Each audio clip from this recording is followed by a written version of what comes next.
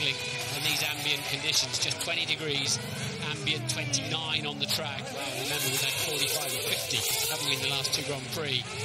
And I think Ralf Schumacher in the Toyota's on a very soft Bridgestone tyre, which may have flattered him in qualifying, and he could... Oh, someone's spun it. It's Montoya. Sorry to cut into you, Martin, but just giving it a bit of the old gas. Montoya has spun it. I don't think I've ever seen that before, coming round to the grid. I've seen Fisichella go into the wrong grid slot. Juan Pablo Montoya is pointing sideways onto the grid, and I believe that if all the cars go past him, because he's on his parade out, he'll have to start from the back of the grid, won't he?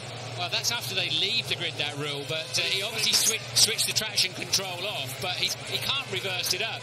I think if they all go past him, he'll then have to start at the back. You're right, he switched the traction control off, I suspect, and just dropped it. How embarrassing. I can't think of anything more embarrassing than that.